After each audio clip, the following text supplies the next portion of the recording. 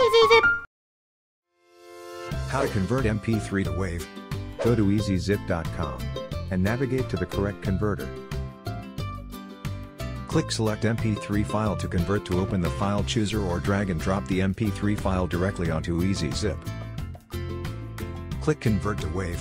It will start the conversion process, which will take some time to complete. You can click on Preview button to preview your converted file. Click on Save WAV File to save the converted WAV file to your selected destination folder. It's that easy. I hope that helps. Please click the logo and subscribe. It would mean a lot to us.